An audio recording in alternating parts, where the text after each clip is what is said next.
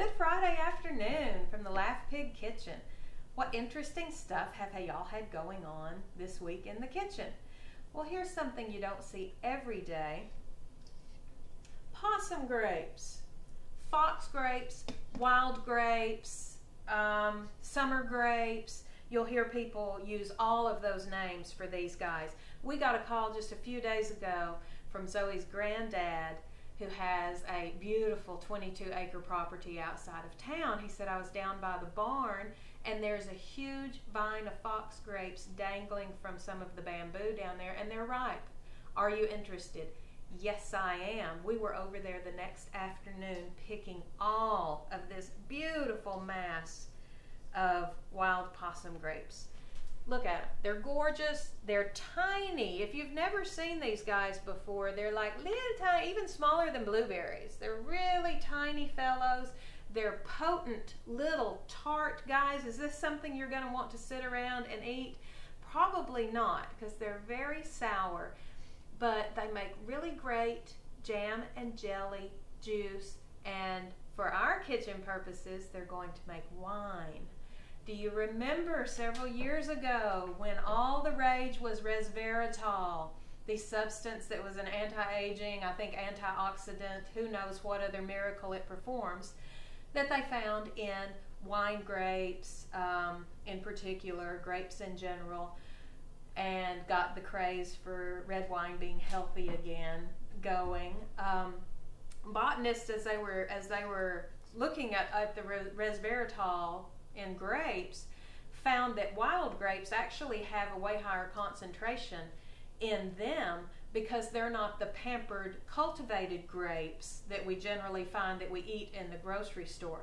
These guys have had to scrap it out in the wild and develop their own resistance to disease and be able to flourish and ripen and leave their seeds for the next year. So these guys are absolutely chock full of vitamin C, of antioxidants, of resveratrol, all of this other good stuff that professors, doctors, and scientists like T. Colin Campbell, for one. Dr. Campbell has written the book Whole that discusses how eating or consuming these substances like our vitamins, our minerals, our antioxidants, if we can consume them in as close to a whole food form as possible, our bodies can use it a whole lot more effectively. It's a lot more bioavailable than trying to suck resveratrol or vitamin C out of these, put it in a pill, and then take it. Your body's not going to process it in the same way that it would the actual food. That's a really good book in the event that you're a science geek like I am who wants to know what's going on the inside of your body when you're eating your food, is Whole by Dr. T. Colin Campbell. So what we're going to be doing with our crop of possum grapes is making some wine, because that way I get all of the benefits. I have a fermented product that is yet another home probiotic that I have made myself that I know what's in it. Oh, and it's wine. Even better. So I'm not going to have you watch everything that we're doing right now. We're probably going to do this in stages because winemaking does go in stages.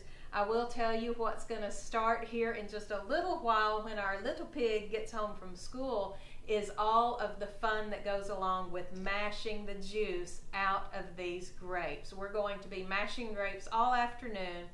The grapes are then going to get fortified because they are so small. I am going to fortify them with grape juice. This is organic grape juice from Trader Joe's. So we'll be fortifying it with a little extra grape juice, giving it a little bit more flavor than what we're actually able to get out of these tiny grapes. And that we'll have sugar and our wine yeast. That's all we'll be using in this. We'll get our batch going. We'll video as we can to let you know and see how we go about this process. The entire winemaking process takes the better part of a month or so. It's mostly just a waiting game as you wait out the fermentation before bottling. But this is going to be a really great, not only healthy tonic, but tasty tonic. And again, it's wine. What could be better than that? And I can make my own right here in my kitchen. So stay tuned with us. and see how our very first experience with making wine out of possum grapes goes. Laugh pig, laugh all day. Have a good afternoon. Good Friday.